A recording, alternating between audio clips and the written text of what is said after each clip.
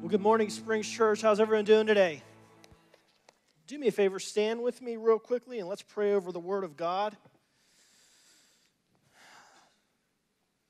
Lord, we thank you for the Word of God, which stands the test of time, God. We thank you, Lord, that it can be a guiding light and is a guiding light. Lord, your Word tells us that it is active. Activate it in our lives again today, Jesus. Lord, I pray for...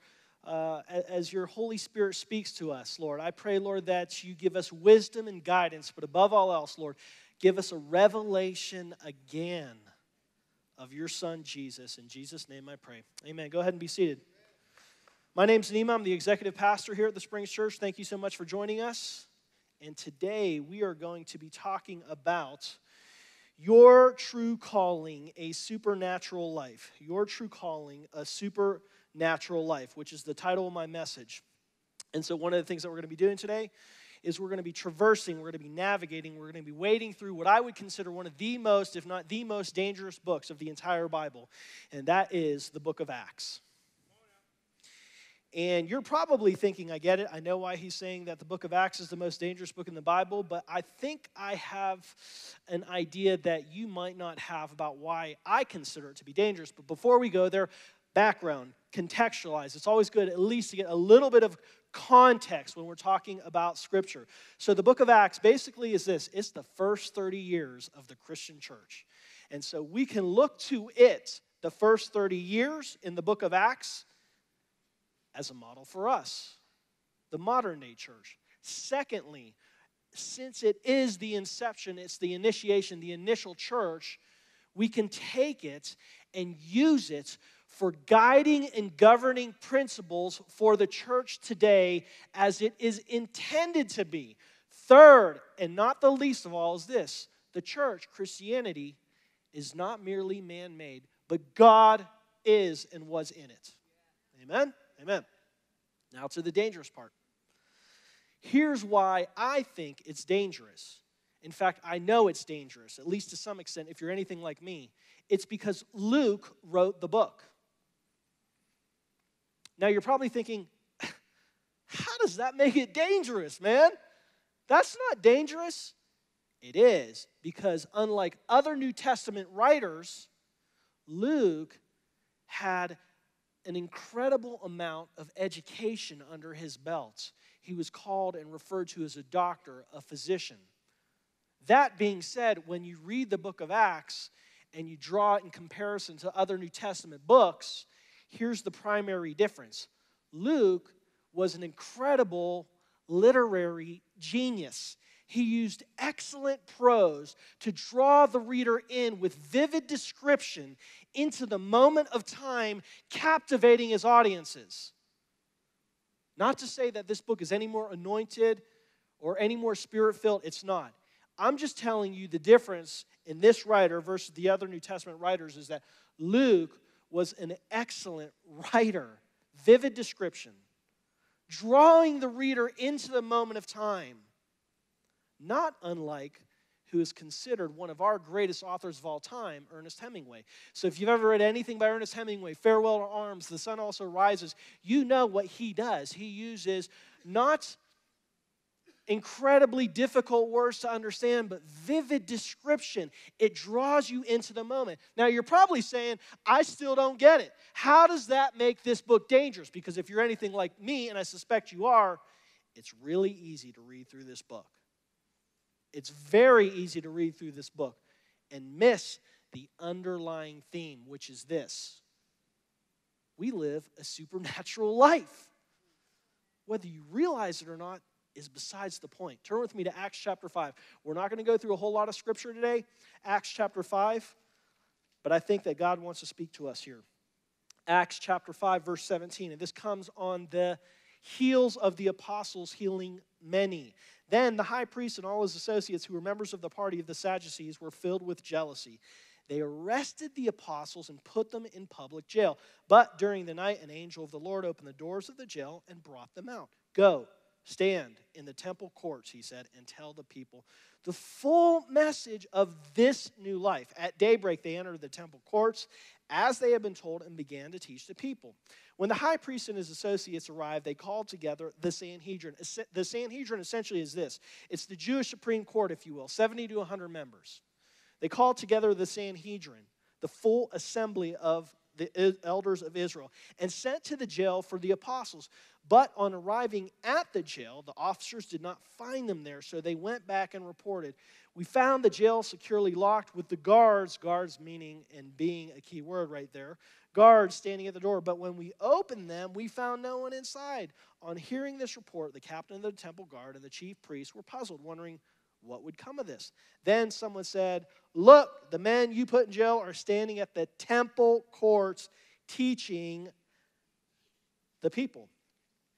Obviously, an incredible miracle. But I tell you this, it is a lot more than a bunch of religious leaders coming to find an empty jail cell. At the very least, twofold meaning here, underlying meaning here. Twofold. One is this. It's a picture of us being set free from something that we could never free ourselves from. Transgressions, trespasses, sin. It's a picture of salvation. And God is showing us in this descriptive picture that it's a gift and that you can't house it. It cannot be captured. You have to freely give away what you've freely given. He will not allow this salvation message to be captured inside of a prison cell. Secondly, it's this, and I do believe this with all my heart. It's a picture of us, born-again believers, lingering in captivity, lingering in a jail cell of our own making. You see, the thing is, we are free in Christ. Free indeed, no question about it, but we don't act like and live like free people. What we have done is we've put up these spiritual walls, guards. Remember that picture there? Guards. We've put up guards to protect ourselves. I'm not talking about guarding your heart in the scriptural sense. I'm saying we put up guards to protect ourselves. We like these prison walls. And it's right where Satan wants us. Inside the prison of our own making. When we are in prison of our own doing, we don't go out into the courts like the apostles. Pun somewhat intended if you understand what's going on in the American court system. Doing that's a risk. Even as believers, I believe God right here is reminding us, I have brought you out of captivity. Why are you living like a prisoner? We look at the Israelites who came out of Egypt, wandering in the desert, a freed people, hungry, thirsty, complaining. And what did they say? I want to go back to enslavement. I want to go back to slavery. It makes no sense. But that was safe because they knew it was predictable. What's going on here? We as Christians can't escape these spiritual barriers, these walls that we've put up. Why is that? Why? Think about it for a second. What is it in us that puts up these guards, these spiritual barriers? Why do we do that? We don't trust God, if we're being honest. We don't trust God. And that's why these four walls in this beautiful building, in this incredible auditorium that God has so miraculously and generously given to us, that's why these walls are so dangerous, because they hem us in. They keep us inside of here. And it's safe in here, right? I mean, primarily, you and I believe the essential, basic biblical precepts. One and foremost is that the only way to heaven is through Jesus. That's safe, man. You and I aren't going to get in a whole lot of arguments about that. Nobody in here will, but God didn't intend for this gift to be kept in here. He wants us to go out of the four walls to something that is far riskier than staying inside these four walls. Many of us look, we all think it, right? If only I could lead a supernatural life. You do lead a supernatural life. You just don't realize it. Why? Our focus is off. Our focus is off. My focus is off. Your focus is off. Do you know what the opposite of supernatural is? earthly. Our focus is on the temporal, on the earthly, instead of the supernatural and eternal. You see, we're praying for the walls of the upper room to shake. We say, God, shake the walls of the upper room like the apostles. Let us experience what the First Testament Christians experienced. It's the wrong prayer. We don't even have the faith to believe that the walls are going to shake. It's skipping a step. Our prayer needs to be, God, give me the faith to believe that the walls are going to shake. You're missing a step. You're going from one point to the other without stopping in between. It's like going to the Royal Gorge, a massive chasm in the earth, and saying, I want to get from one side to the other side without using the bridge. You're skipping a step. I promise you. It doesn't make sense, right? Understand, it's not whether you experience the supernatural. It's whether you believe it. And what are we afraid of? Man, what are we afraid of? We're afraid of something. If we stay inside these four walls, we are afraid of something. What's outside of these four walls? The world. We're afraid of the world. We're afraid of the institutions of this world, which is precisely why Jesus came, to tear down the institutions of his day. The religious institutions, the cultural institutions, the government institutions. What has Satan so aptly done? Built them back up. Under whose watch? Yours and mine. We're guilty. He's built them back up under our watch. Do you know what the apostles do next in this chapter? They're marched right back before the elders, the leaders, the religious leaders of the time.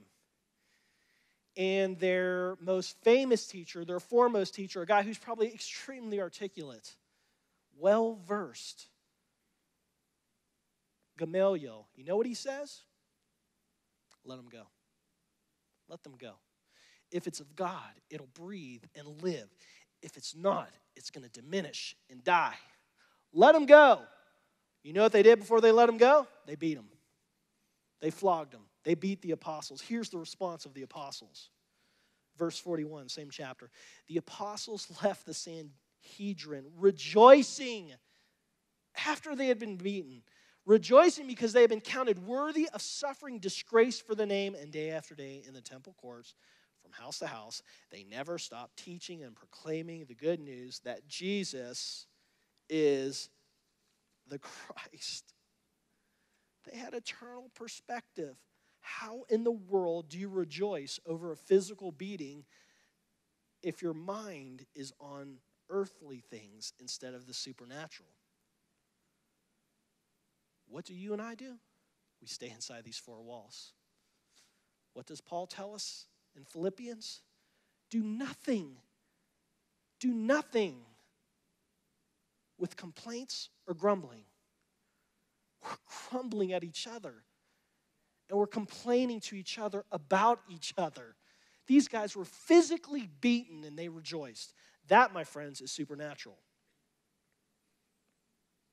Who's the Sanhedrin, by the way?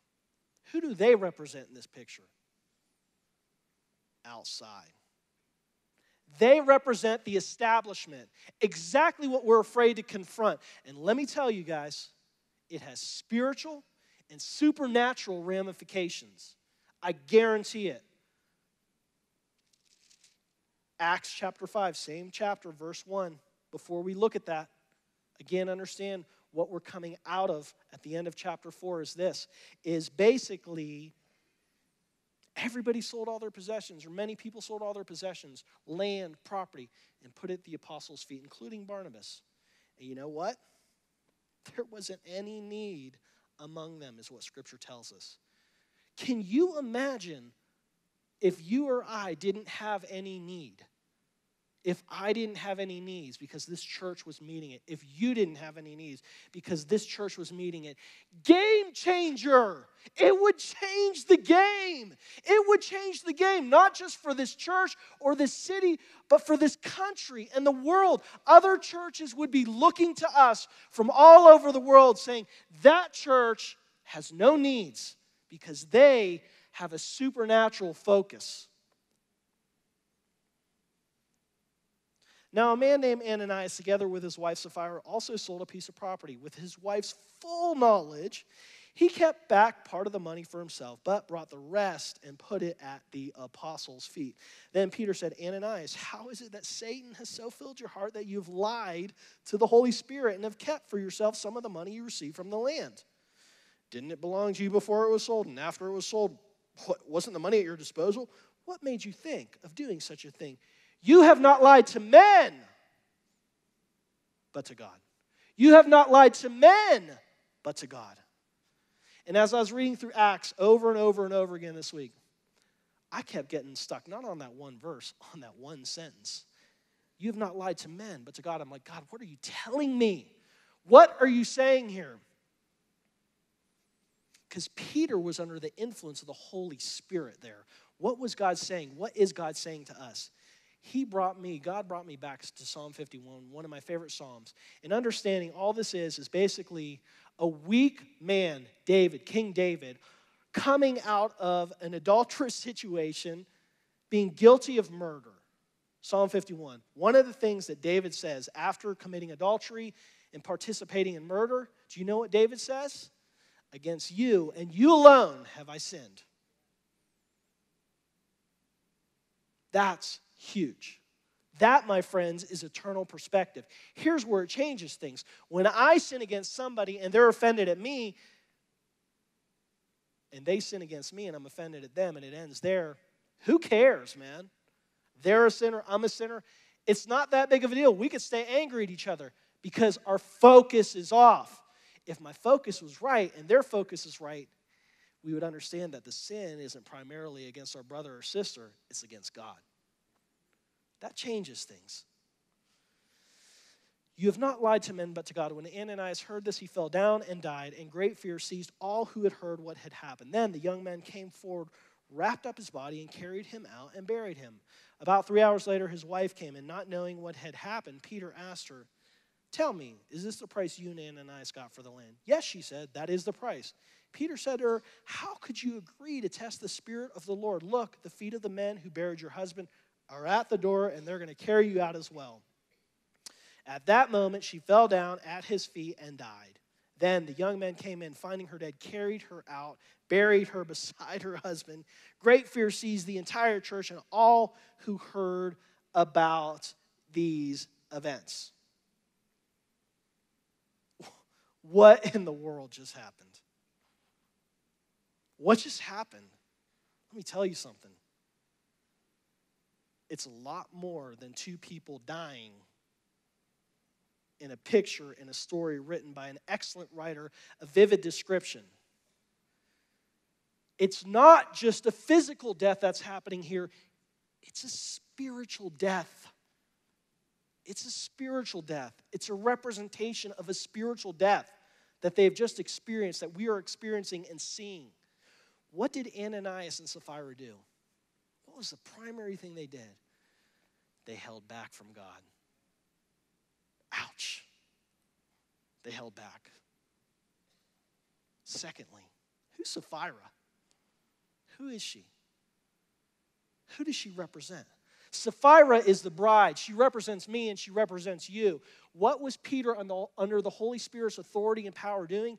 He, I believe with all my heart, was giving her an opportunity to reconcile the situation. He brought her in and said, what's going on here? And she lied. He gave her an opportunity to reconcile the situation. He's giving you and I an opportunity to reconcile the situation.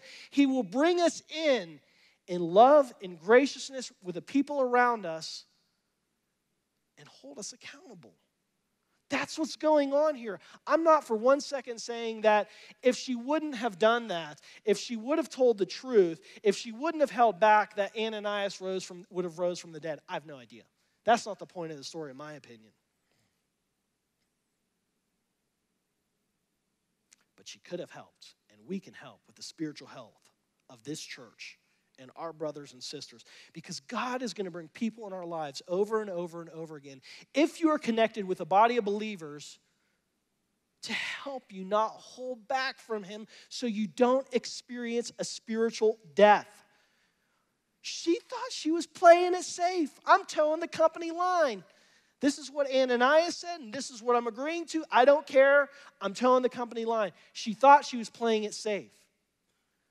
When the funny thing is, Christianity at its core is anything but safe. It's a risk. We are taking a risk for God. He never intended for this to be a safe journey. Yes, He's safe, but the journey necessarily isn't. It doesn't make sense. Christianity is a risk.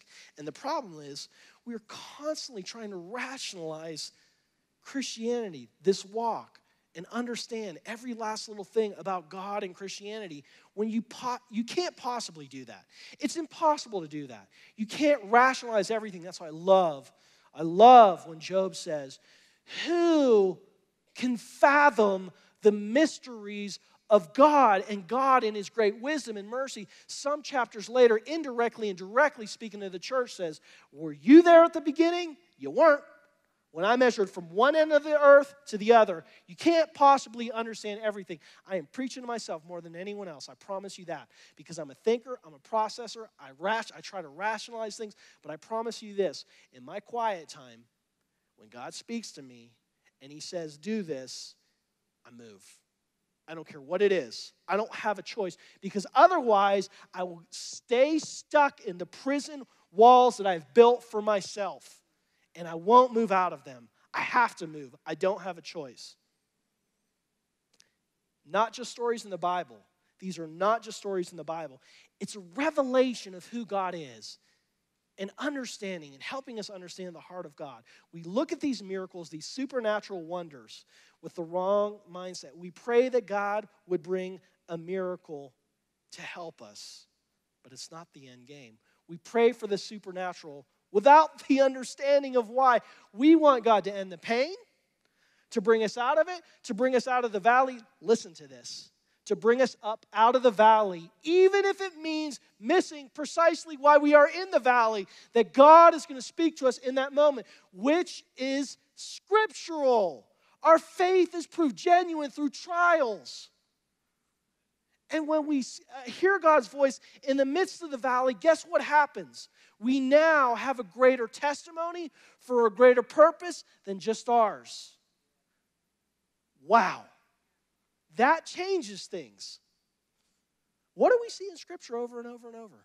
Over and over and over. Joseph in the pit. David in the wilderness. Esther and her people facing termination. Paul, the apostle, in prison. Writing letters to us in prison. To us.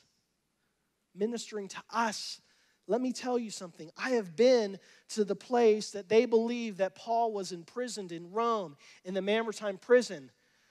I'm not trying to be facetious, but when I look on TV and images on the internet of jail cells, it's like the Ritz-Carlton compared to where Paul was.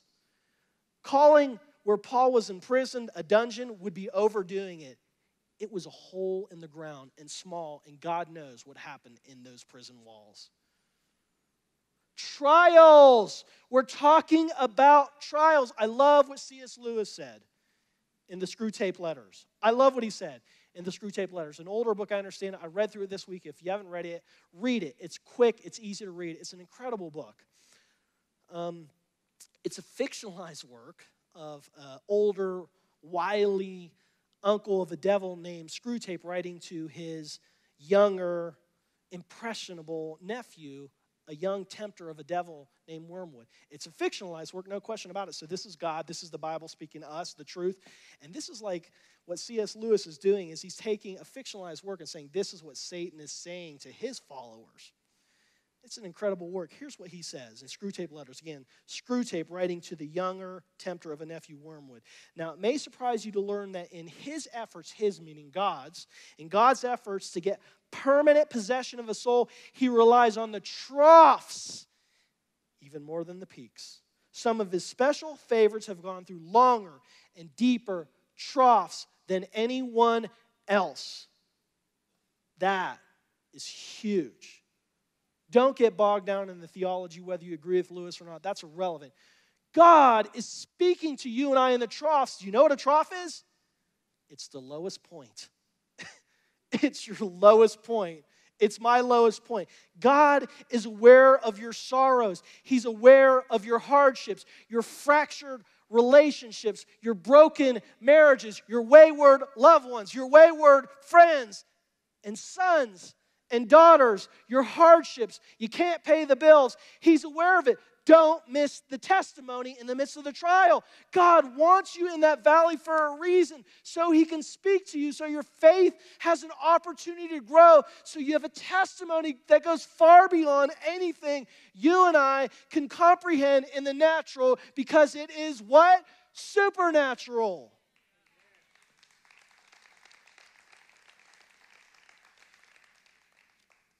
God's not sadistic, man. He's not. He understands what you're going through. He sees it.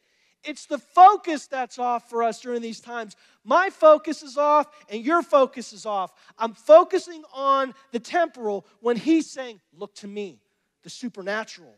The God that transcends time, the author, the beginning, the middle, the end, the creator. I understand what you're going through. Never forget this. He knew it was coming.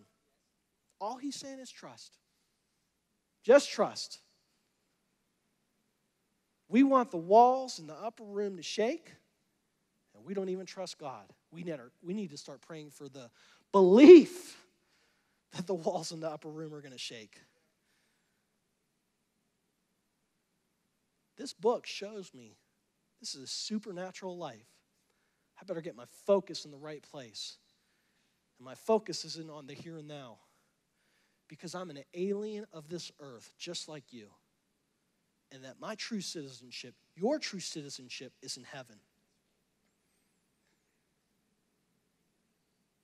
Now we come to the why. Signs and wonders are not for signs and wonders' sake. Signs and wonders are not for signs and wonders' sake. Signs and wonders is to tell people and show people about the new life that you and I are experiencing. It's saturated in the book of Acts. It's saturated with signs and wonders to spread the gospel of Jesus Christ. Why is this so important? Why do we need to understand the first 30 years of the church, governing and guiding principles to help us understand what's going on today, 2015, Springs Church? Why is it so important? I gave our media team a picture that they're going to put up here any moment. That is an incredible picture of a satanic sculpture being erected in this country, which was founded on biblical principles, being erected in this country in one of our primary cities. Folks, the game has changed. Not much is in your favor anymore. Certainly not the courts. Not in your favor anymore, which is why we precisely need the supernatural. When statues like that are being erected, it goes well beyond compromise. Now, we're in a situation where we can't stay inside these four walls anymore. If a satanic statue is going up in one of our cities, well beyond compromise. It's desperate times, and we need the supernatural. We have to have the supernatural. We don't have a choice. And we have to be able to pray to believe for the supernatural to deal with a country that is now allowing satanic sculptures to be erected. We have to change the game, which is precisely what God intended for us to do, to get outside of these four walls. We say we're an Acts 2 church. We call ourselves an Acts 2 church. Big chapter, right? Pentecost, all that stuff, right? Big chapter. When most people think of signs and wonders, certainly when I do, we think of these scriptures right here. Verse 17, Acts chapter 2. In the last days, God says, I will pour out my Spirit on all people. Your sons and daughters will prophesy. Your young men will see visions. Your old men will dream dreams. Even on my servants, both men and women, I will pour out my Spirit in those days, and they will prophesy. I will show wonders in the heaven above and signs on the earth below, blood and fires and billows of smoke. The sun will be turned to darkness and the moon to blood before the coming of the great and glorious day of the Lord. And it ends there. Prophecy, visions, signs, wonders, blood, smoke, fire. And it ends there. And we close the book there. But it doesn't end there, man. We just do that. We just want the signs and wonders for signs and wonders' sake. The last thing that is said there, and everyone who calls on the name of the Lord will be saved. This isn't for us. It's not for us to hold on to. You have no right to hold on to it. It's not yours to hold on to. It's a new life, and you've been bought with a significant price. God help us, man. We are in a desperate time, and we desperately need to understand that this book, written by an incredibly gifted writer, using vivid description to draw us into the moment, has an underlying theme that you and I live a supernatural life. Praise God for that. Stand with me.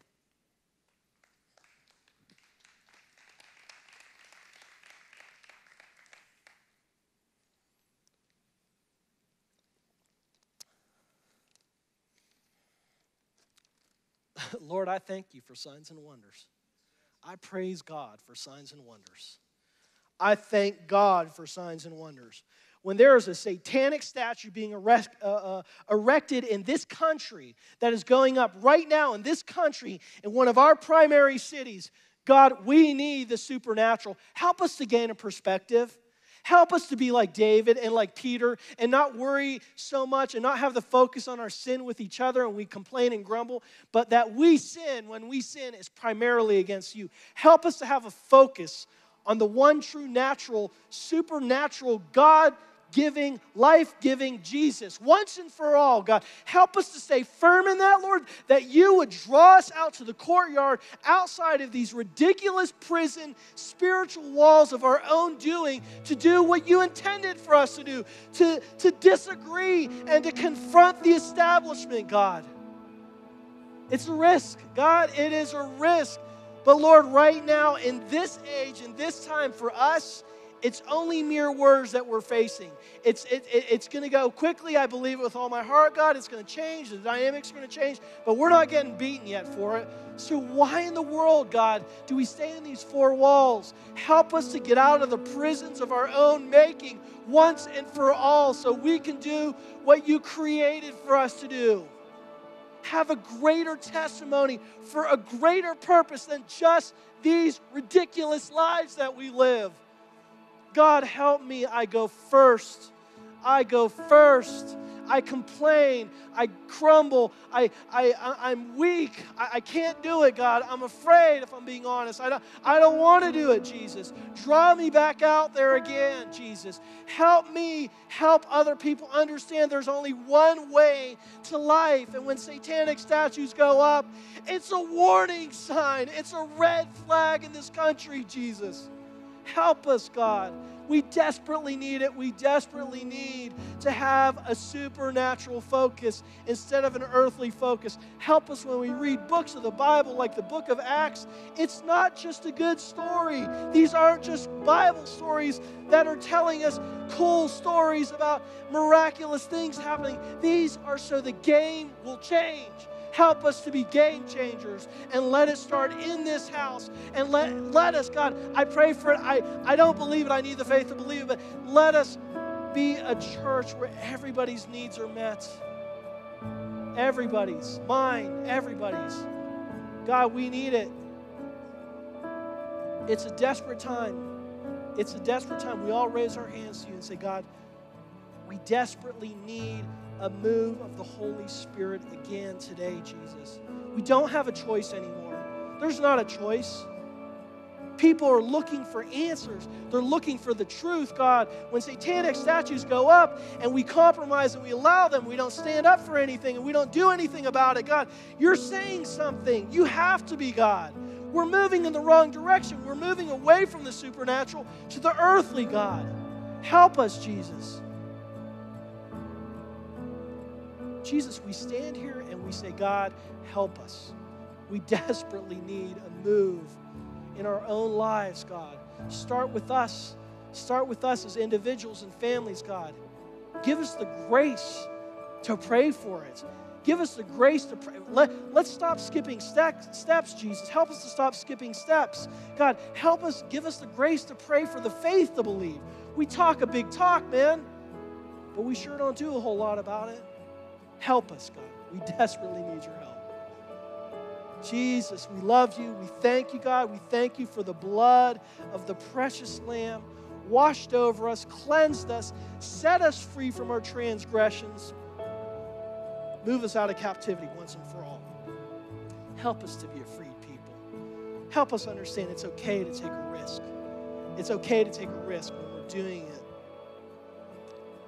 for the name of God, for Jesus, and for Jesus' sake. We need it. We need it, God. Minister to us. Right now, Holy Spirit, speak to all of us, God.